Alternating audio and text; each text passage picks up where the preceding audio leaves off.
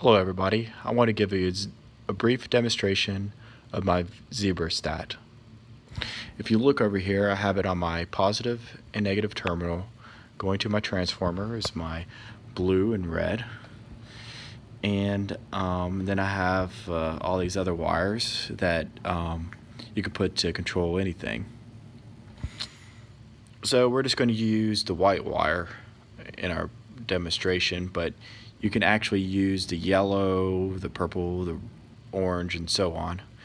So the first thing we're going to do is continuity. So I switch it over to continuity, and we're going to put it over to the neutral side. So when I hit the neutral side right here, it just tells me that I have continuity. We can put it on this contactor here. You see that it has continuity going to the 24-volt side of the contactor.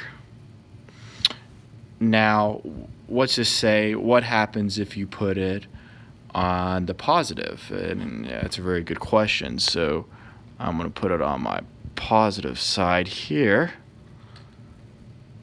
and you see that a orange light appears. So when it has good continuity, it has a green light that appears. So now let's go ahead and check for analyze. So analyze is basically a call for cooling or for heat or whatever you want to check. This wire typically is labeled for heat 1, so let's just say that we have a call for it. It's going to be on the positive side of the transformer that's going, going to our thermostat that has different things that we want to call. So let's see here.